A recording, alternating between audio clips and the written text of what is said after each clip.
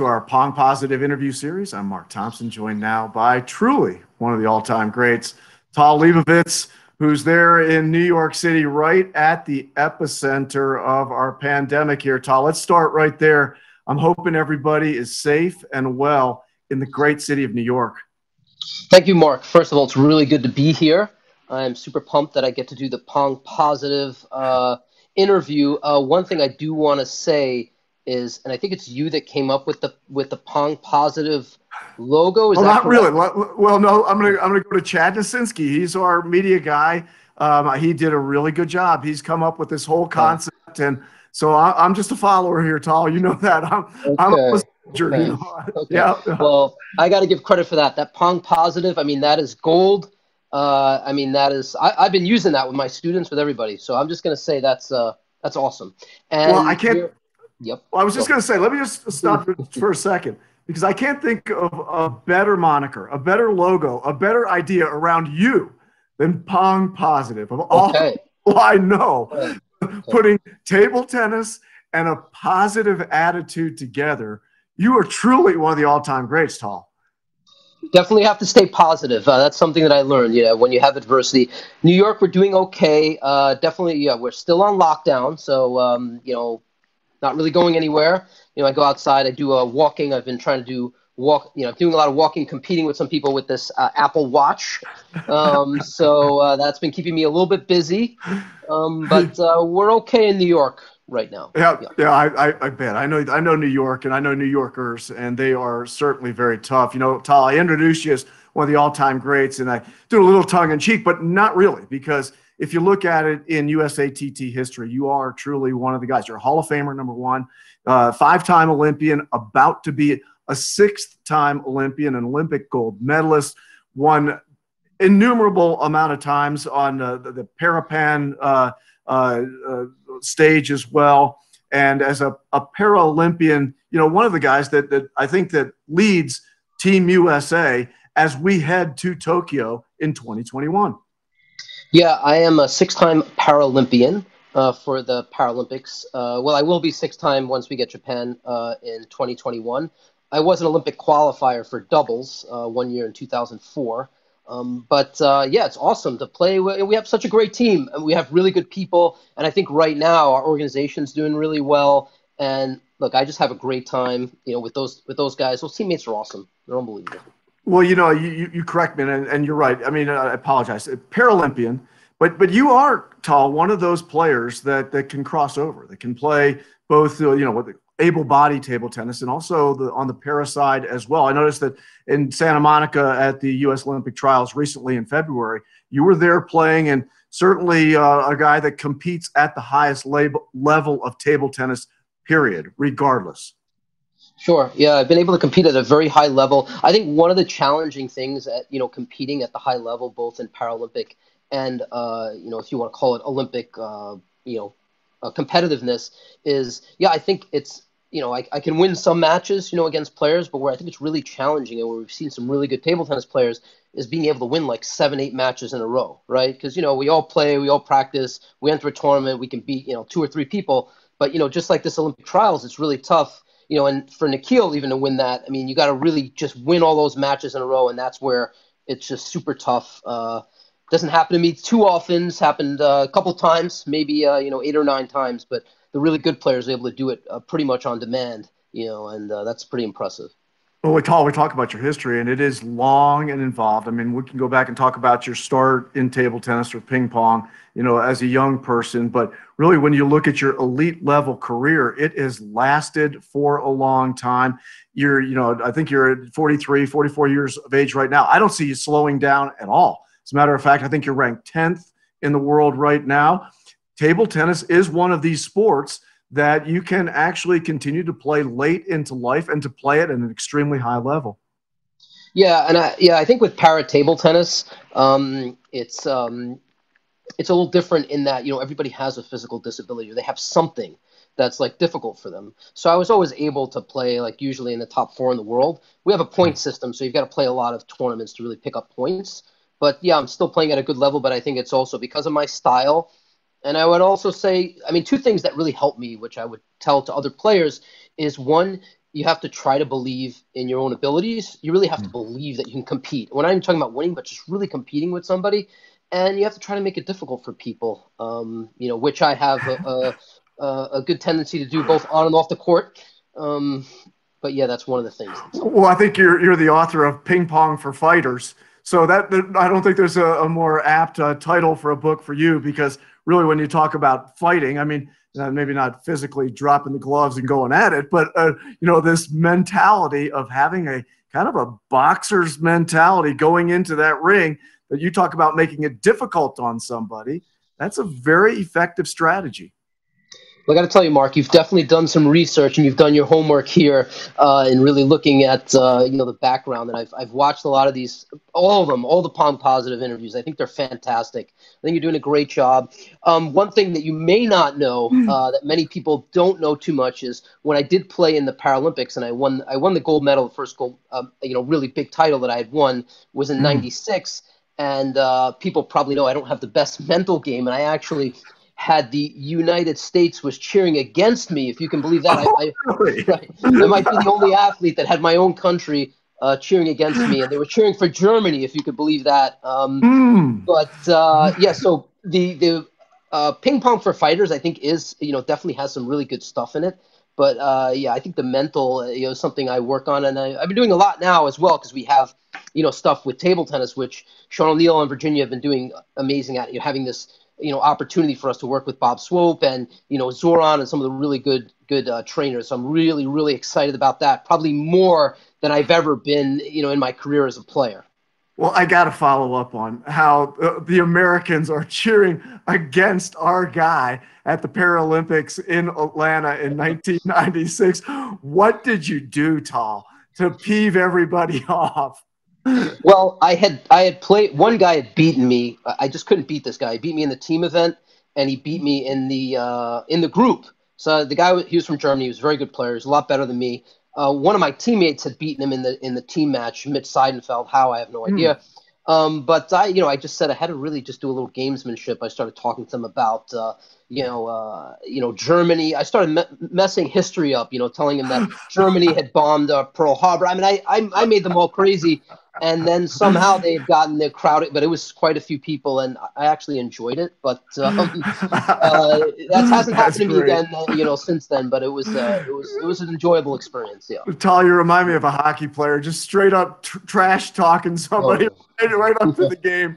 You are a true New Yorker. You mentioned a couple names here that are obviously just absolutely, critical, I think, to your development as a player, and really some of the great names in USATT. One, Sean O'Neill, a guy I know that you feel near and dear to as far as training and the type of, you talk about this mental training.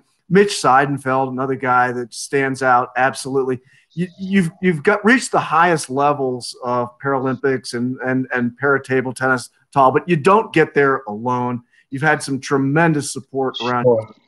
Mm-hmm. Yeah, I definitely say that, and I think having, there's a lot of people that have been helpful for me. Sean's been one of the guys that, he's a great coach, great friend. He's helped me even, I would say, off the table, studying for my exams that I have to do, pushing me to get through school. He's an interesting coach. I could tell you a bunch of stories. I remember we were in Germany, and I can't stand the time change. The time change for me is just a killer. I just can't take it. I got up for one match where it was like 8 a.m. that we had this match. It was just a killer for me. And, I go in to play this guy that's better than me. We're in the group. I drew this really, really tough player. And Sean starts telling me, hey, this guy's so tired because of, the time change. He's like, this guy can't even compete with you. He's just telling me how bad the guy is and how tired the guy is. And he just pumps me up. I end up winning that match. And then years later, I think about it, I'm like, wait a second, that guy was living in Europe.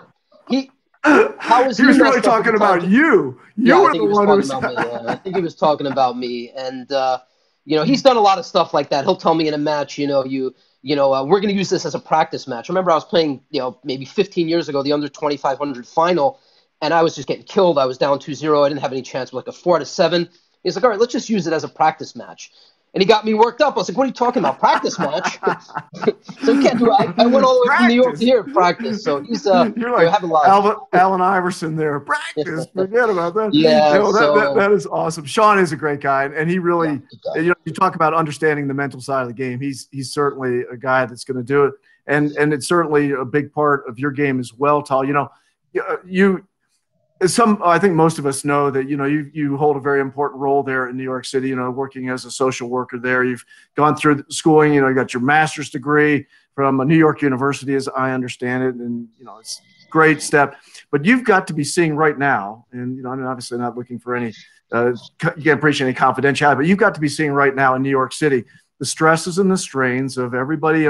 We see it in Colorado, people locked down. Yeah.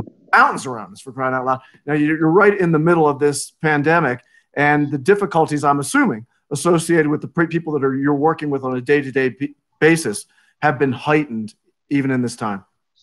Yeah, there's a lot of crisis. The work is, for all of us here, all the therapists, the work is tripled. I'm working, 10, 12 hours a day easily. And I would say what's really important, in this time, in this challenging time, is how people relate to themselves, and how they relate to others, and that's important. You have to be able to relate to yourself in a good way. You have to be kind of kind to yourself. You have to try to relate to others in a good way.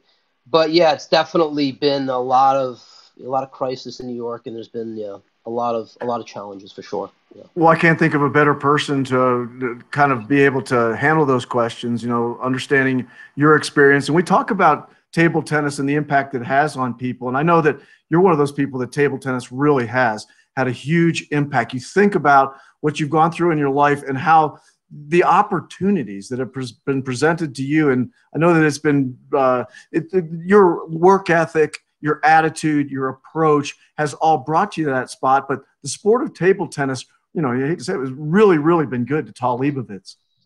Yeah, this sport changed my life. I started at the South Queens Boys and Girls Club. I was homeless for a long period of time, for 7 or 8 years. I was living on a train. I had some challenges. So every day was a grind. But yeah, without table tennis, I really don't know where I would be, and that's the truth. Table tennis helped me a lot. And I think one thing that I really learned, which I wish I would have known back then, and I'm starting to learn a little bit today, is that I used to define my value as a person through sort of table tennis, sort of winning these things, and I sort of realized, look, we're all human beings, and that in a sense that can be a drive for some people, but if we lose matches, we're still here, right? We're still doing the best we can. Table tennis is not bigger than life.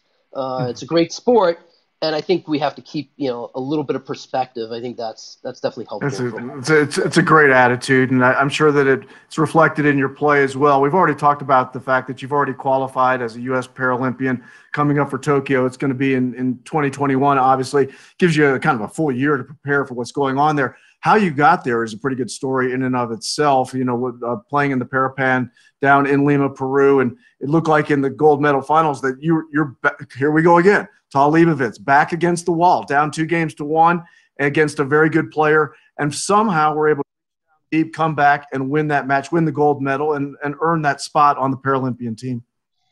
Yeah, it's interesting. The player that I played is really good. I played him in 2015, and I was down 5-1 or 5-2 in the last game. And I just felt, the match was getting away from me. And in that match, I told myself, is it okay? You're a therapist. You have a really good career. It's okay. You lose this match. You can't go to the Paralympics. It's fine. And I was able to reduce pressure that way. And that was really helpful. In this period, I was a little out of shape because I really was battling a lot of injuries for the last year, nerve damage, and I needed to do more physical therapy. And, when I was down, even through the whole match, I just felt the guy was better than me. So I just said, I'm playing somebody, and, this guy's just like playing so much better than me. But I was like, I have to just try to hang out with this guy and try to battle this guy. And that's sort of what I was thinking about, even down 10-9, I was like, I got to battle this guy. And the serve was kind of lucky. I was going to serve backhand, but I was practicing this topspin serve just for fun that one of my friends showed me, believe it or not, 25 years ago, make really heavy topspin. I could never do it. And I was like, all right, you know what? I'm going to try this. Perfect time to pull that out. Yeah. Yeah. I said, you know what? And I hadn't even really landed. And I was like, because it's really heavy top. It looks like underspin. And for some reason, it just connected well. Maybe it was the my Yola racket. Maybe it was the Yola rubbers. I don't know. But who knows? Yeah, the Could be. riser 43. I don't know, for some reason it just connected. I don't know what happened. He cut it from under the ball. It went out and ended up winning it. And then, unfortunately for him, he was crying after the match. He was on the floor, and it sucks that it's like in this game, when one of us does well, the other person sort of has to not do well.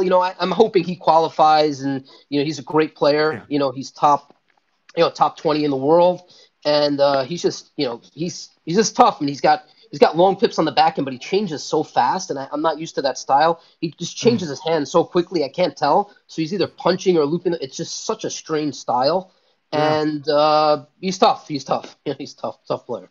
Great player. Great player. Well, Tahl, obviously this is, the whole theme here is Pong positive. And I have to say, obviously I was there in Santa Monica for the U.S. Olympic trials and was able to see you kind of, I think, at your best in a way.